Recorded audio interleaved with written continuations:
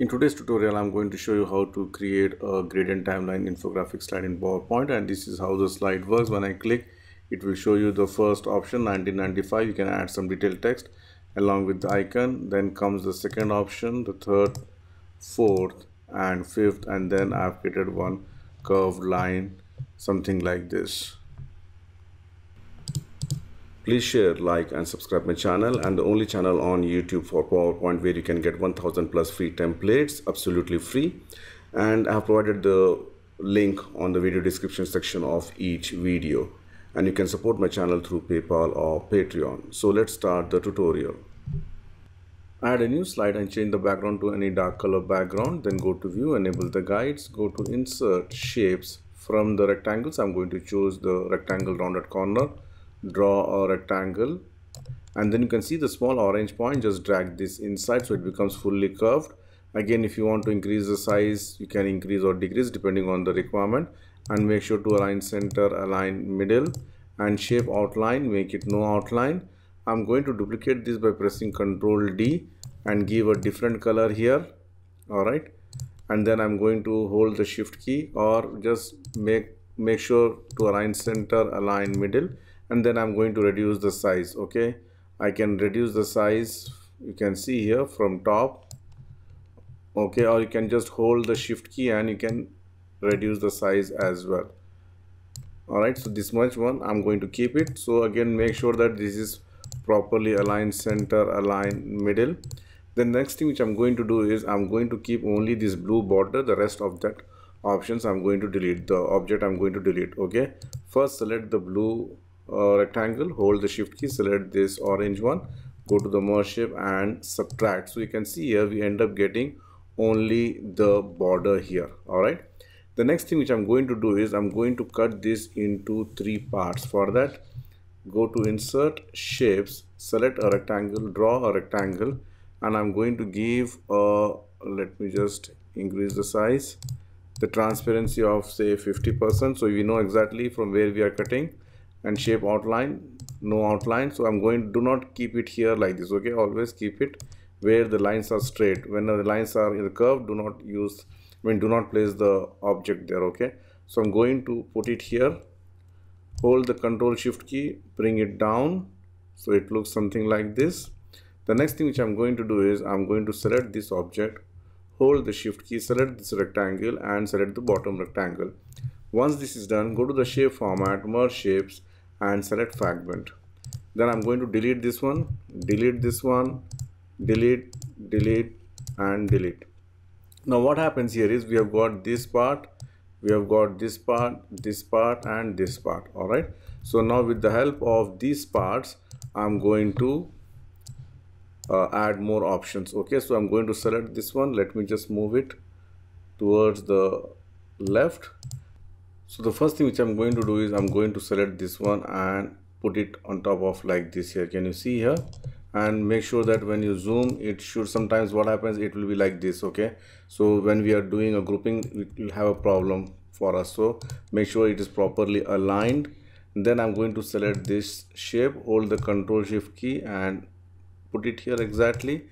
Again, make sure that this is properly aligned. Every time we need to just zoom a little bit and just check that one.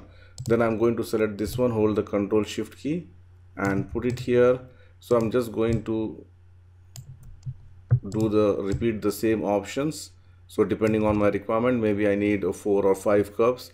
So based on that one, sorry. So let me just select this one, hold the Ctrl Shift key and put it this one here. You can see here. Now I'm going to select this again, hold the Ctrl Shift key. And here also I'm going to do the same thing, and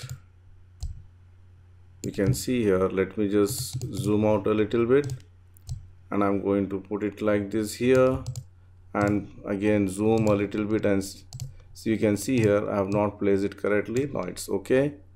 And then I'm going to add one more at the last, so only this much I'm going to keep. All right, and again zoom a little bit and check whether this is okay or not. It looks okay for me. All right, so now I'm going to select all these objects.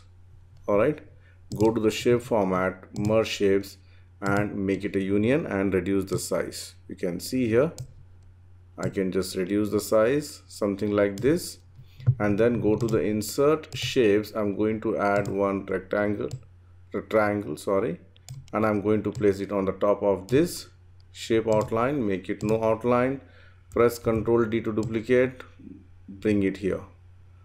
Alright, so it looks something like this. So now again I'm going to select all the objects, go to the shape format, merge shapes and make it a union, and then I'm going to select a gradient fill. So gradient fill, basically I'm going to choose two colors. You can see here one is purple and another is blue. At any other color of your choice also you can select that one. So you can see here our curve, kind of a road line, a roadmap is ready. Now we have to put the options. So let me just put a fit to slide, okay, and then I'm going to reduce this size. Then go to the insert shapes, select the rounded corner rectangle, again draw a rounded corner rectangle and make sure it is fully rounded. All right, and keep it here. Shape fill, I'm going to fill this with white, and shape outline, I'm going to select a gradient outline. So here I can just select a gradient outline and I can choose the same outlines here. So let me just delete two stops. The first stop I'm going to choose the color purple and the other one which is blue, you can see here, and increase the width of this. So you can see here I can make it maybe 8 or 9. All right, I think 8 looks perfectly all right for me.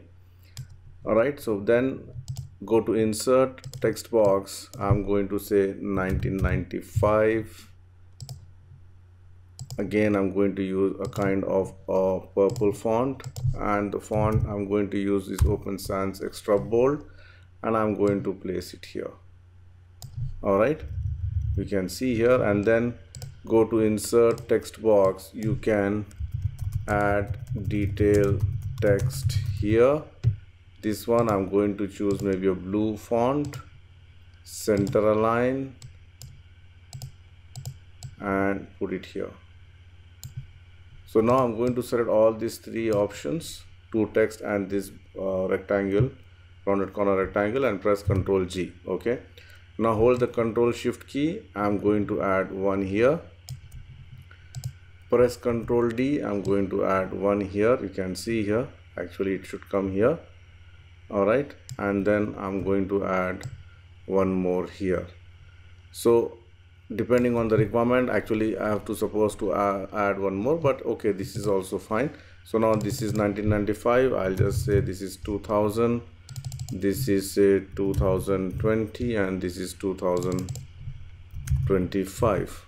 All right, so you can just do the add the options like this, and then if you want to do some basic animations, you can go and open the animation and click on the animation pane, and here I'm going to select these options by holding the Shift key.